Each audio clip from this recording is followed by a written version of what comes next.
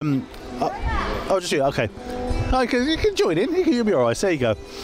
Bit of moral support. Okay, thanks for stopping. What's your names? Jake. And Emily. Emily, I'm Mark here. Thanks for stopping. Can we have your permission to film and display on all media platforms? We have to ask. Cool. Are you over the age of 16? Yes. You are. Good. Okay. Are you open-minded? I'd like to think so, yeah. Okay. Yeah. Okay, here's the big question. What do you think happens to you after you die? No.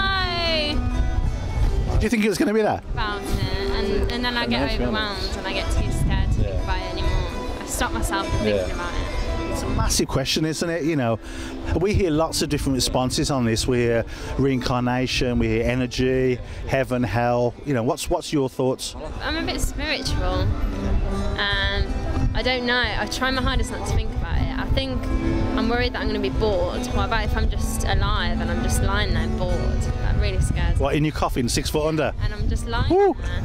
That scares me, but you never know. Bang. You never know. I like to think there's somewhere we go when we die. Like, I used to be kind of scared of death, but I mean, it's quite peaceful, really. You think? Yeah. Yeah, I think there's somewhere we all go when we die. So, if there's a heaven, are you good enough to get in the gates? I'm unsure. He's at the gates. He's asking me.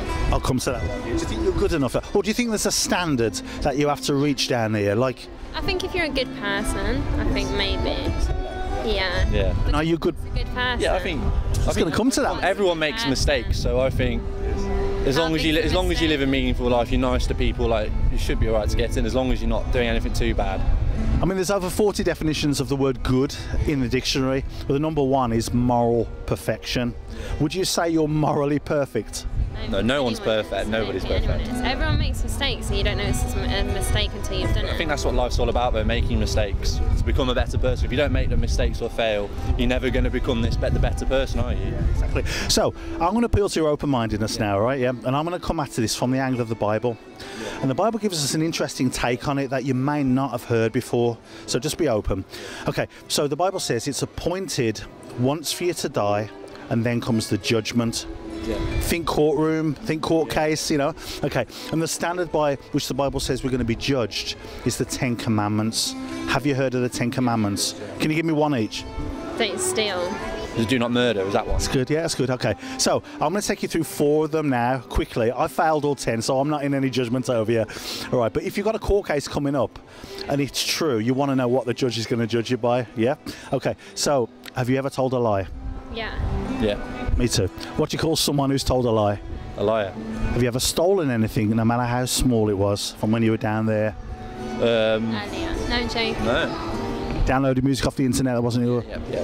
That's called stealing, that's theft. A lot of people say, you know, they say, oh, I'm not a thief, but they've done that one. What do you call somebody who steals? A thief. Okay, here's one that got me big time, and Jesus really raised the bar high. He said, if you look at a woman with lust, or a guy with lust, sexual desire, that you've committed adultery with them in your heart. Even before the action, it starts in the heart. Have you ever looked at a woman with lust? Yeah. Yeah. Okay, one more. Have you ever used God's name as a swear word, like OMG or JC? Yeah. Of course, yeah. Of course. Yeah, do you know what that one's called in the Bible? Blasphemy.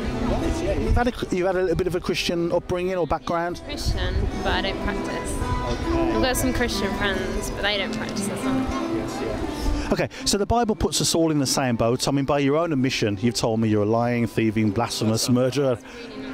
And that's only 4 of the commandments. It's like a mirror to show us that we're all filthy dirty before a holy God. And how do we get out of the dilemma? If we're going to get judged in the court by that standard, we've all had it. Would you say that's reasonable? And the Bible says this. It says all liars, all thieves, blasphemers will have their part in the lake of fire. I don't want to be cast alive into the lake of fire, which the Bible says will happen. So I'll give you the hard news to give you the good news. Yeah. Any idea what the good news is? What God's personally done for you so that you wouldn't have to face hell? I don't. You've had a Christian upbringing. You should know this. I don't. I know that God forgives. You're part of the way there. Do you have a question? Because we need to be heading off. Oh, I'm just going to round it off. Okay, quickly, forgiveness. So if you're in the Birmingham Crown Court for lying, stealing, murder, blasphemy, and you say to the judge, yeah, come on, judge, I know I've done those things, but you're a forgiving judge, you should let me go. The judge will say, you're having a laugh. Yeah. He's got a sentence based on the crimes. 2,000 years ago, when Jesus was on that cross, he was legally paying your courtroom fine. Yeah. Based on the laws that we've broken, his laws, he took your punishment on himself, died and rose again on the third day, because death legally couldn't hold him down. And he said 3 words quickly, just before he died. He said, it is finished, which is a legal term for price paid in full. So your price was paid in full by the death and the resurrection of the Saviour. You can basically go scot-free, yeah. Steal all the shops then. If you're in the family, like my daughter, she's only 3 years old. Yeah. If she does something bad, you know, I'll have to, you know, correct her for it. Of course, yeah. But she's still my daughter. Yeah. You know, she's in my family. Yeah.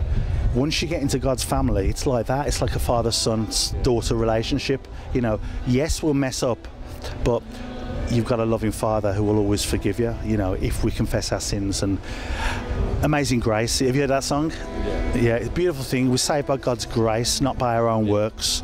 So, I don't mean to be rude. Can we head off now? Yeah. You got a Bible at home?